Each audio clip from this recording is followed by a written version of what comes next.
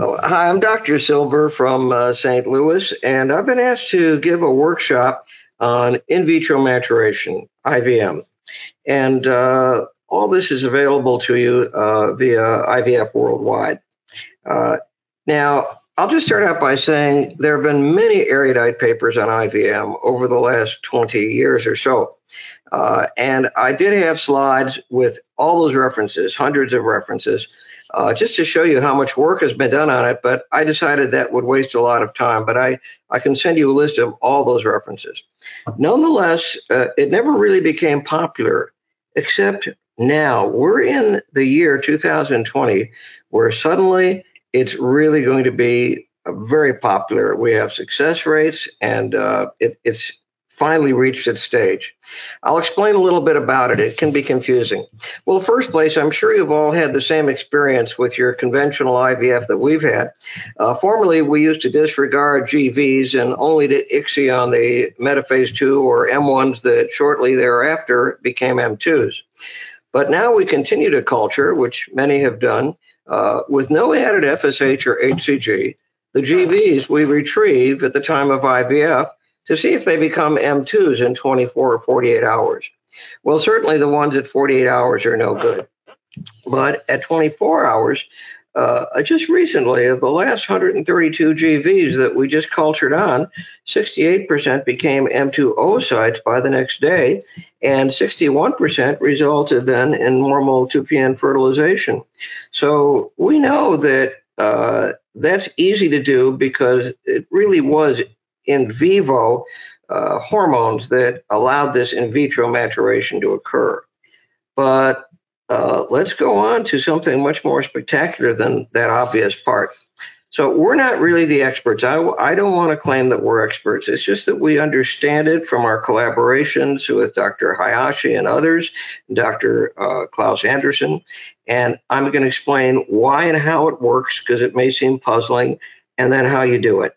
So this all began with real experts trying to culture primordial follicles from the ovary tissue of cancer patients, Epic and Woodruff and Shea and Telfer, Albertini, Gilchrist, Smits, many others, trying to culture resting follicles from oocytes, from primordial follicles for cancer cases. There have been claims of success, but it's been very unimpressive, not very good. Hayashi compared primordial follicles in ovarian tissue to in vitro iPS cell-derived oocytes and found that primordial follicles are locked. And he figured out how they're locked and why that made all these previous attempts at IVM so hopeless. First place, he shocked the endangered species world when at a convention he said he would, to preserve their fertility, he'd rather have skin than ovarian tissue. And to understand why IVM works, you must understand in vitro gametogenesis. That's the beginning to really understanding why IVM is very simple. You'll be shocked when you see how simple this is, really. But you need to understand what in vitro gametogenesis is about in order to understand why IVF is so simple. Now, Gilchrist, who is the master researcher in this field, asked Hayashi at actually a IVF worldwide meeting in Hong Kong, quote, "After 20 years of studies, I still have not been able to culture early oocytes to viable M2s. How is this possible?" Talking to Hayashi. And Hayashi answered him, "Primordial follicles are locked by tissue pressure and by intranuclear FOX3, and you need to isolate and stop the nuclear rotation. So it's very, very difficult to try to culture from primordial follicles, resting eggs, actual GV oocytes and M2 oocytes." But that's crazy because in the animal world, that's the way they always do it. IVM in veterinary sector, sheep, goats, cattle, pigs, was far more efficient, extremely efficient. So why has it been so problematic in humans to just do IVM when it works in all the other animals? Well, first place, none of the veterinarian groups administer HCG prior to IVM in animals. That HCG prior to IVM was an idea that was attempted by Tan, because there's no other choice, and Qian, and it really isn't ideal. We must understand how oocytes mature naturally in vivo and then replicate that. So I'm going to review in just the briefest terms because, time is definitely limited. The work that Hayashi and I have done, and this is just a joke. I view him as the tall Japanese guy who's the X chromosome, and I'm the short little American guy who's the Y chromosome. But this slide of Hayashi's is very busy, but what I want you to focus your attention on is the blue lines first, that there are varying stages right from the beginning to the mature and fertile M2 oocyte. And you can tell that by taking the PGC-like cells, the early PGCs, which is the same as the embryonic ones at 9 days of fetal life in the human. And you can follow them all the way through to M2 oocytes and not have really a problem because there are no primordial follicles to lock them, so to speak. So there are 3 phases. IVD, in vitro differentiation. That's when this oogonia goes through the process of becoming a GV or a secondary oocyte by virtue of no hormonal stimulation whatsoever. It's just granulosa cells automatically will make those early oogonias become primary and secondary follicles. But then there's the second stage of IVG, in vitro growth, and that is really dependent on FSH. And you go from secondary follicle and antral follicle.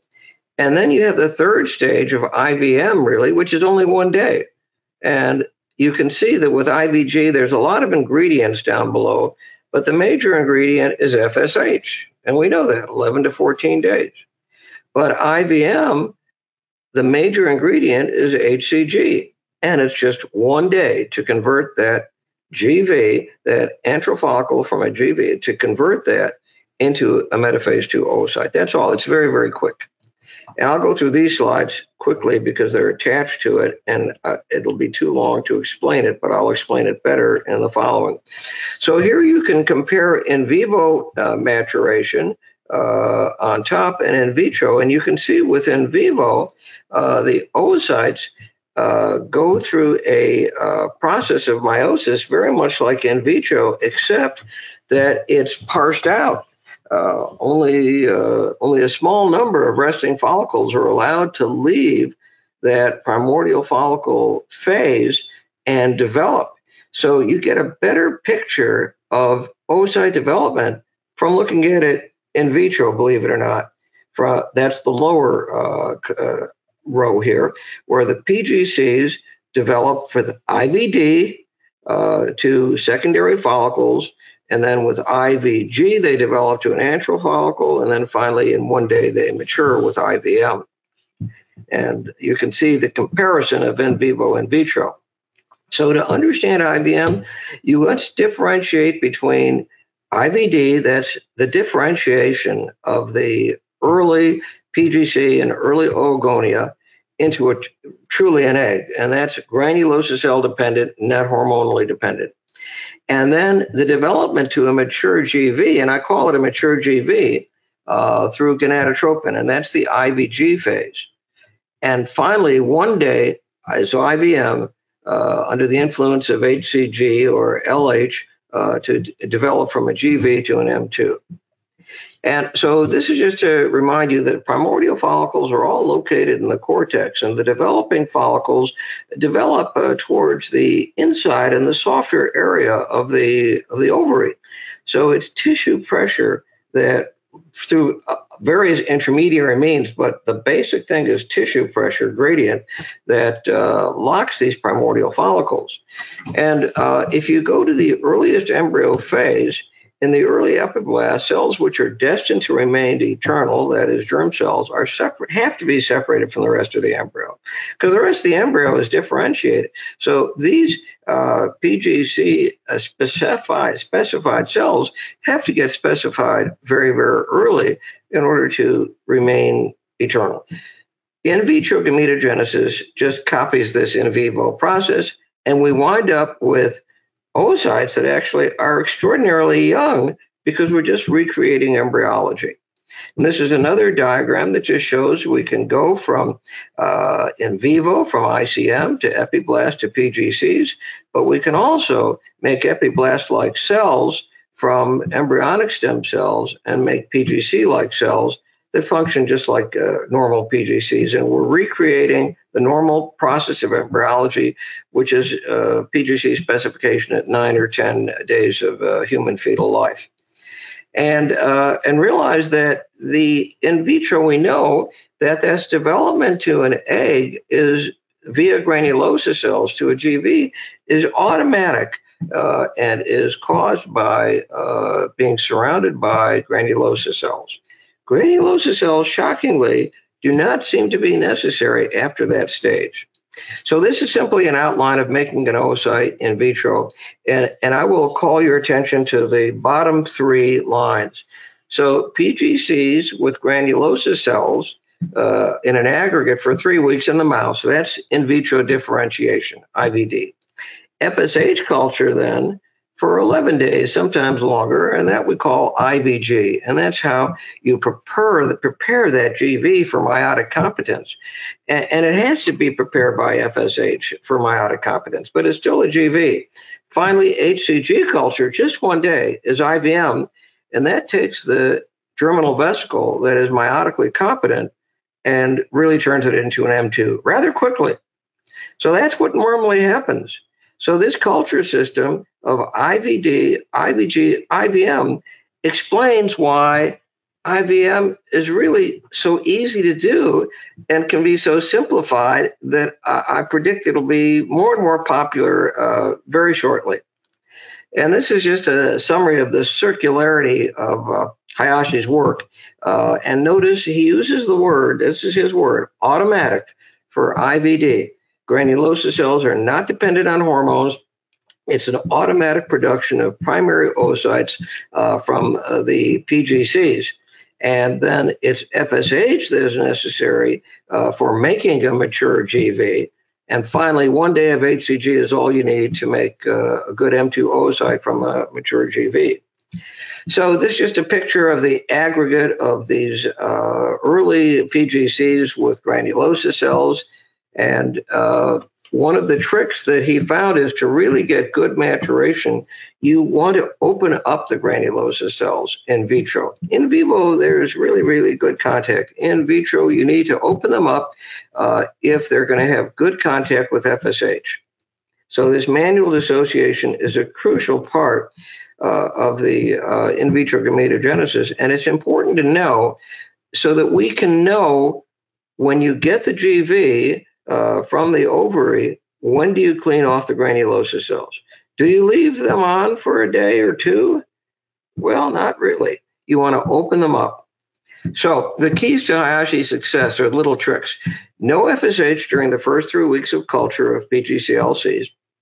Dissociate and open secondary follicles after 2 days of FSH, at least for in vitro, and culture isolated follicles with FSH 100 IU per ml, and then strip granulosa cells on the day of HCG culture. As long as the oocytes are fully grown GVs, cumulus cells have already done their job. Now, that's just his opinion, but he's found that he doesn't really need the cumulus cells for oocyte maturation once the GV is meiotically competent. These are just figures that he showed me on the blackboard as to when you actually have a mature GV. And this is what they look like. These were all developed from skin cells. And these, you notice how the granulosa cells have been opened up.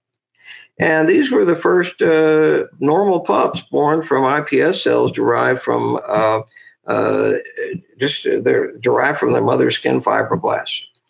So Klaus Anderson took us a huge step further this year, well, earlier than that, but with his publication this year in JARG in February, GVs derived from ovarian medulla during dissection of cortex are huge in number. And it's surprising how you can culture them to M2s in large numbers that are actually normal. 75 MIU of FSH and 100 of HCG and the next day you have metaphase 2 oocytes, 24 to 44 hours. I think the later ones aren't going to be as good as the early ones. The 24-hour ones are ideal. It may not be, he says, to remove the cumulus, but with Hayashi's view, this may not be the best approach. It's probably better to remove the cumulus.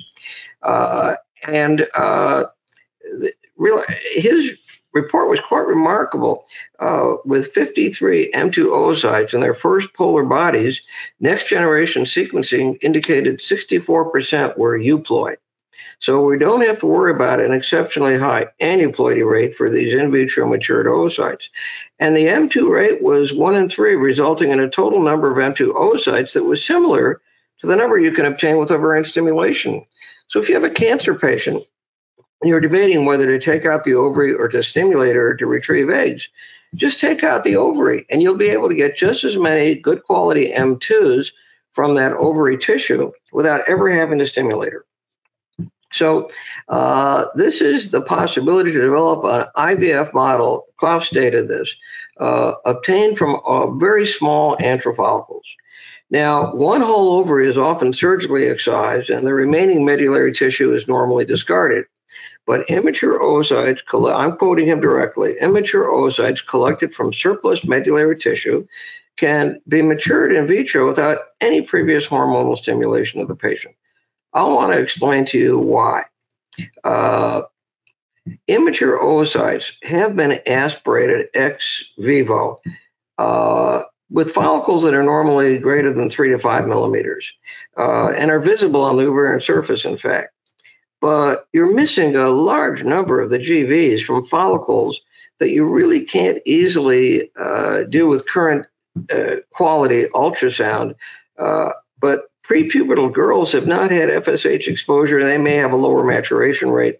But the major point I'm going to make is you get so many more follicles this way and so many more GVs.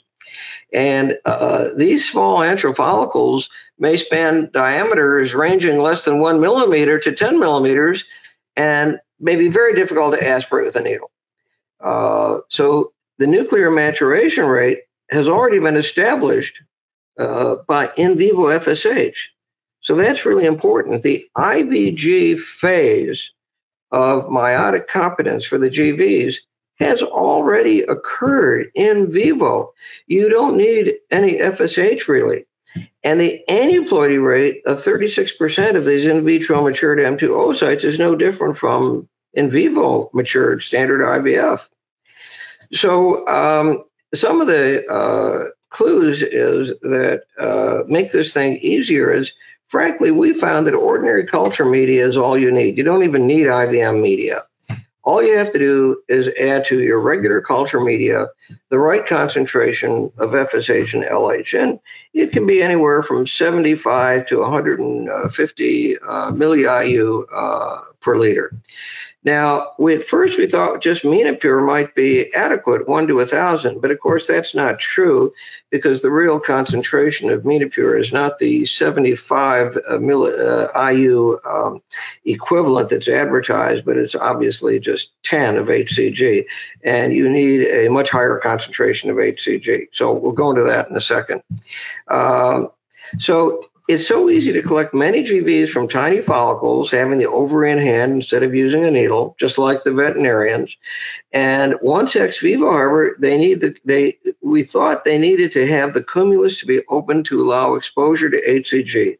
The cumulus isn't as important as the oocyte getting, the mature GV oocyte getting direct exposure to HCG.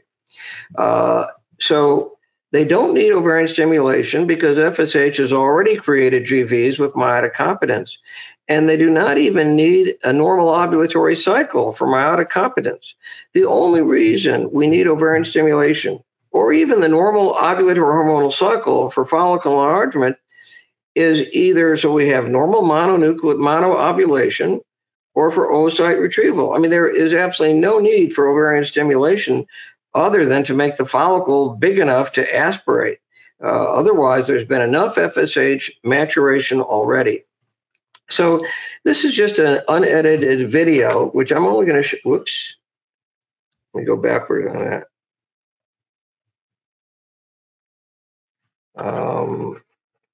I'm going to try to show this video, but I guess I'm not able to, with my mouse, get that. Well, that could be a problem because this video is a very nice video, but I'm not able to get it to move. That won't. Remember Oh, there it when works. you were getting in Okay. your eye, you almost got pregnant. So I'm going to lower the sound You on this. got So I'm not going to show the whole 5 minutes because of time limitations, but I'll give you an idea. This is completely unedited, and we can send you the entire video just to show you that we dissect the ovary tissue now just the way Gosden originally described it, the way we used to do it, and the way Mayrow advocates and Klaus Anderson advocate. We no longer use the template because using the template for vitrification, with that process, you lose these GVs.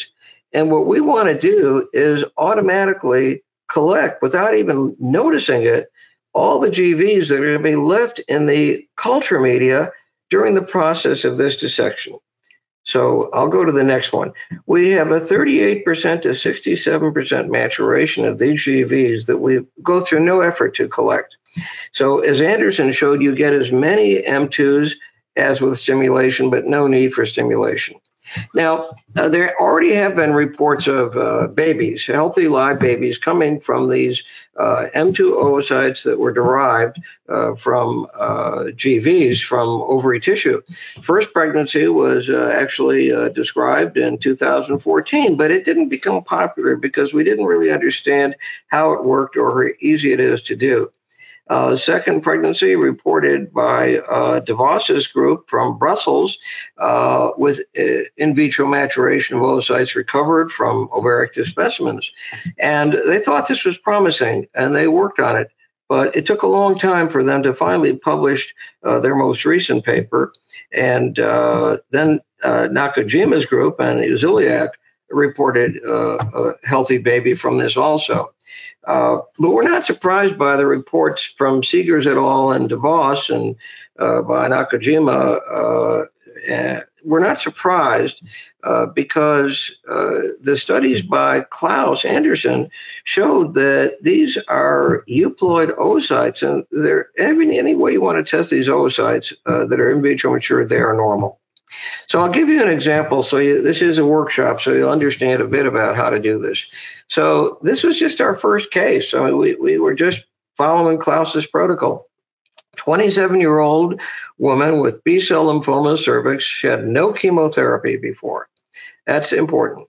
Right ovary was removed. The 21 pieces of ovary tissue were able to be obtained, but we did the dissection in the old-fashioned way rather than with the template so that we would be able to also obtain GVs. And you can see that at that time, we used 75 milli-IU of FSH per ml and 100 milli-IU per ml of HCG. We're really not sure FSH is necessary, though in Hayashi studies, he found that continuing the FSH, not stopping the FSH, helped the HCG. But basically, you only needed HCG just for 1 day. So in 24 to 44 hours, we had from 25 cumulocell complexes, we had 12 metaphase 2 oocytes, which we vitrified for 48% maturation rates. And that's about as many M2 oocytes as you might have gotten with normal stimulation. And we know from Klaus's studies and the reported pregnancies that these are good oocytes. I want to make the point, though, now that formerly we didn't clean the cumulocells off until the second day at 44 hours. But now it's pretty apparent you'll do better if you clean the cumulocells right away. That sounds shocking, but that would be the evidence that comes from Hayashi. So here's just an example of the ovary as it comes to us. This is the way we no longer prepare the cortex. We really pioneered this and wrote papers on it because it seems to be such an easy way to get a very thin cortical slice, but it needs to be dry. And all those GVs are just lost in the gauze. And so we no longer recommend this method for vitrification or slow freeze. So to obtain the GVs, you've got to dissect the cortex and make it very, very thin by hand. And at first I thought, 20 years ago, that the cortex would be a little too thick for vitrification if we did it this way. But Mayreau showed me that you can get this so thin just manually that it's perfectly good for vitrification. So this is the corticomedullary dissection. And you notice there's always media there. And you notice we're doing this on ice. So doing it on ice is better for the ovary tissue in terms of ischemia time. But on the other hand, it's not as good for the oocytes. Nonetheless, you get pretty good oocyte maturation, even if it's on ice. But Klaus found that and reported in February that it's better if it's not on ice. So probably the right compromise is to do this not on ice, but to do it quickly so you don't have a prolonged ischemia time. And here you can see we're showing you pictures of every phase of just dissecting that medulla off. Now, Klaus talks about chopping up the medulla later so you find GVs, but there are a huge number of GVs that automatically come out when you dissect the corticomedullary junction. Most of those GVs are really located at the corticomedullary junction, so they're automatically going to appear in that media that you see that we're doing the dissection in. So do not discard the media. That's where the GVs are located. And you can see we're dissecting out the medulla. I'm showing you every step of this, so you know that it's a process originally described by Gosden in 1994, actually, and that we're reverting to that process because we want the GVs, which before we used to think were not going to be important, and we discarded. And just now, here you can see a video of we're dissecting the latter phases of the dissection. And we're making the cortex as thin as possible. But in this process, we're automatically unleashing a large number of GVs that would have been hard to aspirate with a needle. So you can see that there's still a lot of tissue on there, and we're cleaning it off. As we clean off that tissue to get the cortex super clean, we're getting anywhere from 10 to 100 GVs falling out of that into the media. We can get it very thin. You can see how thin we can make it, so thin that we can still do vitrification quite safely with that cortex, and we didn't need to use the template. And then we cut it into different squares, and you're all familiar with this. Those are the squares that we're going to vitrify. Some will slow freeze, and both methods are okay as far as I'm concerned. Results are good either way. I know that we destroy less eggs with vitrification, but if you start out with 200,000 eggs, it doesn't matter if half of them are destroyed by the slow freeze process. So we just divide this up. And at the same time we're doing that, another embryologist is looking at all the media that we did the dissection in.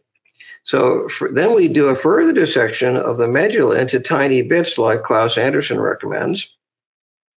And we're just cleaning off the cortex as thin as we can. This is the other side of the cortex. We have two sides, of course, the way we do it.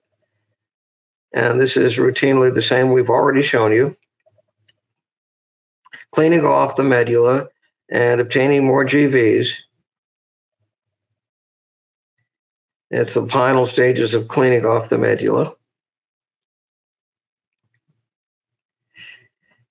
And then we wind up, you've seen many pictures of this with all these little squares, and you can either do a slow freeze or vitrification. We prefer vitrification because it's so much easier and so much quicker. We don't need the freezing machine. But our results with slow freeze that we started doing in 1997, actually, our results with transplanting those tissues back are excellent. And the reason is you may destroy more eggs, but it doesn't matter because you start out with so many. So the vitrification, I'm just showing this slide so that you can get copies of it and copy it down. The equilibrium solution is no different than with freezing eggs or embryos. The vitrification solution, however, has to be more viscous with 40% cryoprotectant, 20, and we normally would make it 20% ethylene glycol and 20% DMSO, and also a higher concentration of sucrose or trehalose. And we leave these tissue slices in the ES solution for 25 minutes to get complete absorption, and then in the vitrification solution until these thin tissue slices fall to the bottom. That's usually 15 minutes, but we want to be sure there's been complete absorption. So we'll just show you how we do that. I know this talk isn't on vitrification, but you might as well see how we do this. That's in equilibrium solution, and we take it out of the equilibrium solution after 25. You see how it's a very viscous media, so it's not going to fall to the bottom. But then finally, you can see this is in from equilibrium solution to vitrification solution. These pieces float on the top, and we're not going to take them out until they've absorbed all the cryoprotectant, and it's so easy to know that just by washing that they fall to the bottom of the test tube. So that means full absorption of vitrification solution, and we're ready for vitrification. We put them on a little template, and we certainly believe in direct open freezing with sterile liquid nitrogen, but then we store it in a closed system. There you can see we're just placing the very thin slices of cortex, and then we just put it right into the liquid nitrogen. You can see that again. We take them just bit by bit. I think it's much faster than the slow freeze. We just put it in liquid nitrogen and we're done with it. And we know we really don't need a freezing machine. And we're happy to freeze 2 at a time. And it's a very simple process. You hardly even need an IVF lab to do it. You can just have a little tiny laboratory space in the operating room. For thaw, you place the metal strip in a large volume of 1 molar sucrose at 37 degrees. If you don't use a really large volume, then you're not going to get a rapid enough cooling rate, and you will lose them. And then transfer to 0.5 molar for 5 minutes, and then wash, and we see no ice crystal formation. This is what the tissue looks like pre-freeze. This is what it looks like post-vitrification. Our studies long ago showed that we really don't lose any oocytes in this process. No difference between fresh and frozen. Now, so at the same time we did that, we vitrified over cortexes, we're collecting GV oocytes from medullary dissection. Now, frankly, we found a huge number of the oocytes just from the corticomedullary junction, but then as Klaus recommends, we just still cut up the medulla into many, many pieces. And at first glance, you don't necessarily see all those GV oocytes, but they're plentiful, and you can find them just under a regular dissecting microscope, and just look for them and you'll find them, and we'll show you that in just a minute. So in this slide, you can really see, though there's a lot of junk in there, you can see a GV oocyte with intact compact cumulus cells around it, right in the middle of this microscopic field. And that's what you have to look for and pick up. And this is just a macro view of what Leilani, our embryologist, is doing, or one of the other embryologists. It really is a good idea to have 2 embryologists working on this at the same time. And so you get many GVs from this medullary dissection. And we used to just wait till the next day or even 2 days later. We'd wait till 2 days later to clean the cumulus off. Probably will. It looks like we're getting a much higher maturation rate by cleaning the cumulus off early, and we're certainly not hurting anything.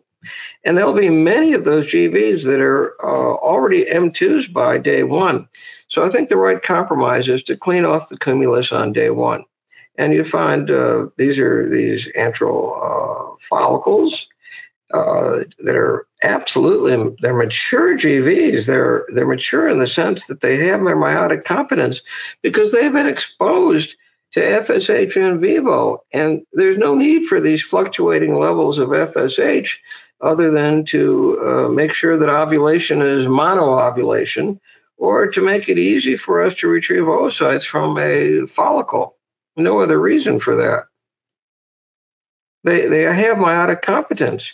And there you can see after IVM, and we don't use IVM media.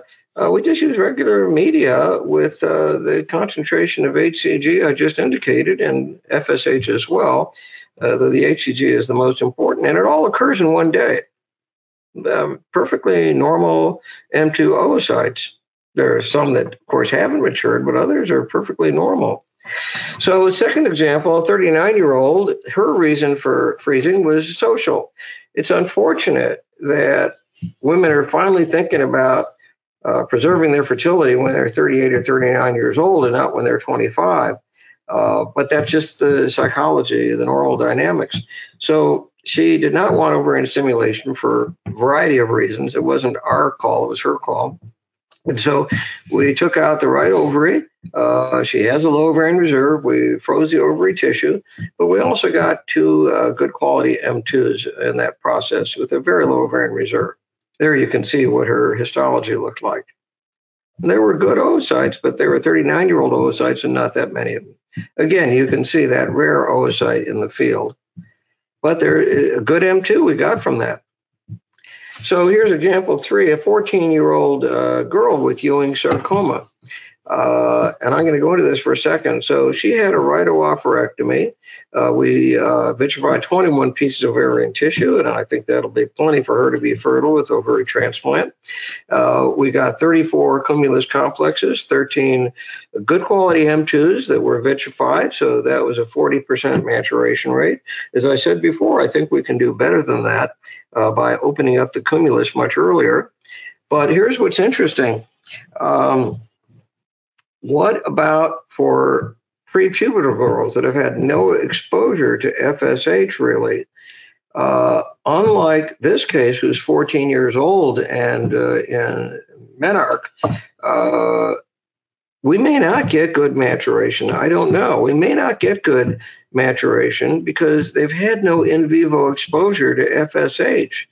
So there will be just immature GVs that probably haven't developed their meiotic competence via what Hayashi calls the IVG phase. Remember, there's 3 phases: IVD, in vitro differentiation; IVG, which is gonadotropin-induced maturation of the GVs; and finally IVM, which is just 1 day, which is conversion of GVs to M2s. So there's just a picture of that ovary. It's a very good ovary. And there's our dissection. We do it over ice to protect the cortex, but this will probably reduce the maturation rate. You have to make a tough decision on that. I'm going to go through these fast enough. You've already seen this process to reach my time limit, answer questions if there are questions. So many primordial follicles in these vitrified ovary slices, many primordial follicles, but also for IVM, many GVs found during dissection. And there you can see the GVs. And after IVM, and this was 2 days later, and I'd rather do it right away at 1 day. After that, many euploid M2s. Many euploid M2s we got from her. Example 4 is the last example. This is a woman who is 30 years old and has a daughter with Turner syndrome. And she did not want to have ovary stimulation. There were religious reasons for it, very obscure, but very strongly held feelings. So we did take out a right ovary, and she would have to obviously have a transplant for her daughter with immunosuppression, but we know from the work with uterine transplantation that it works and it's safe. But nonetheless, we also wanted primordial follicles, so she wouldn't have to have a transplant. So we froze 10 pieces of tissue, but we also were able to freeze 10 very good quality metaphase 2 oocytes that'll be available for her Turner syndrome daughter when she grows up. There you can see the good oocytes. So 2 more quick slides. A summary of what I said before. Why does it work? Well, because there are many GVs inside the medulla that have had adequate time of exposure to FSH. Because there are so many of them. 1,000 per month were recruited from primordial follicles 4 months earlier. They are ready. It is so easy to collect many GVs from these tiny follicles by having the ovary in hand instead of using a needle. Once ex vivo, however, they need the cumulus to be open to allow for better exposure to HCG. That's controversial, but I think we'll find out with more and more cases that it's better to open the cumulus early. Why do we need ovarian stimulation at all, or even the normal ovulatory cycle? Well, we don't need it. We do not need ovarian stimulation for oocyte maturity. FSH has already created GVs in vivo with meiotic competence. We do not even need the normal ovulatory cycle for meiotic competence of GVs, even in the normal fertile woman. We only need ovarian stimulation or the ovulatory hormonal cycle for follicle enlargement and either for monoovulation if it's just a normal female, or for oocyte retrieval if she's going through IVF, and we just technically have to be able to find a way to retrieve those oocytes. But otherwise, we really don't need ovary stimulation with FSH. We just need maturation with HCG. So that's the end of my talk. I've stuck to my 40 minutes precisely. And I know it's controversial, but I'm available for any questions anytime.